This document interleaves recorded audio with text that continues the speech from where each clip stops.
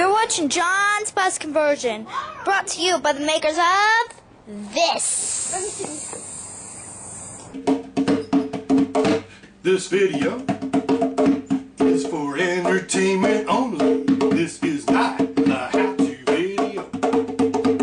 Anything you see me do, I'd assume it's wrong, unless told otherwise by a qualified professional. I don't know how to play the drum either, but it doesn't stop me. So I got this folding door, and it's kind of nice, louvered pine. You know, it was like 60 bucks. But the problem was it was too tall because we're in a bus. So I had to cut the top off here. You can see, we just cut it off with a circular saw. And then I cut off these. So, as you can see down at the bottom, these guys go here. So cut these off from the piece I cut off. I'm going to have to remount the top hinges here. Generally speaking, if you're going to cut a door, I've done this before, you generally want to cut the top off because the floor is in the same place, but the ceiling is low. And so the door handle, which is going to mount here, it'll feel like everything's funny if you cut the bottom off instead of the top. So there's a tip for you if you have to do something like this. Okay, here's the finished door. Well, not totally finished, but mostly. Still need to put a knob on it, and there's kind of a little stop type thing. Okay. Not very straight though. No. There we go. Here's where I cut it up here. You can tell it's a little bit, see there's kind of a, looks like a missing slat there. I could fix that, but you know, I don't think I'm gonna bother. And need a knob on it still. And then here's where I screwed these guys in. The original had wooden dowels through there, so you couldn't really see it, but I chose to do it that way. And what else?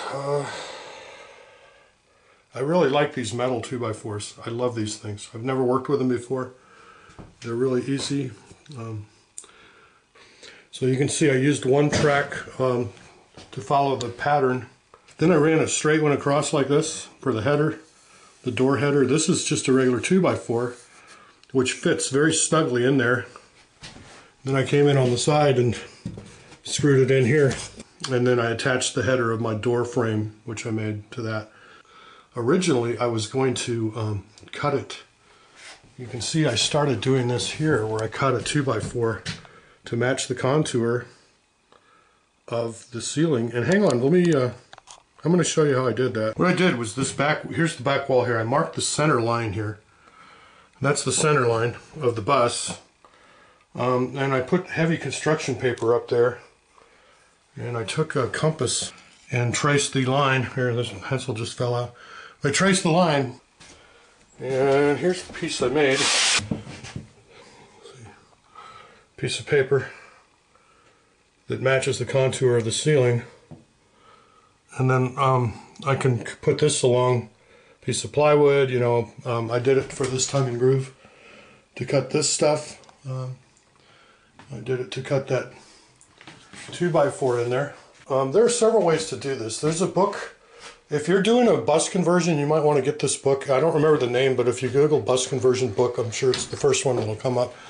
And it's it doesn't have everything in there, but it's, I don't know, I liked it. And the way he suggests doing it is you basically build a rectangle. You build a rectangle structure across the middle of the bus, and then you mark the dimensions and kind of make a graph. And the advantage of doing it that way would be, the thing I found was that these walls are not square. They're not plumb. I discovered the hard way framing this thing in. It's a little bit, it comes in a little bit from the floor to up here. It comes in like about an inch to the window. And so normally I'm not going to care if I'm just framing this wall here. I don't care about that. But if I'm doing something like the shower, it did matter. Now if this was, I'm not sure if it shows up, it probably doesn't, but the edge of this thing is not perfect. And if I was going to be doing finish, see, none of this is going to be finished. There's going to be a ceiling here. This back here is going to get backer board and tile, and then on this side, the ceiling is going to hide any mistakes that I made. But if it was going to be finished, I would have taken a little more time. I probably would have gotten a piece of plastic or something and cut it to this shape and used that, and then got something where I could sand it down, because the edges here, as I cut it with scissors, you know, I didn't get it perfect. If you want it like really good, you could get to the point where you're sanding it, fitting it up. Good. And where is it? I cut my finger. There's blood all over the floor. Man, I just don't do what I did. I was screwing in a screw and with the drill, and I just pushed down really hard, and it slipped and nailed me. Stuck a big hole right in my finger. Really hurt.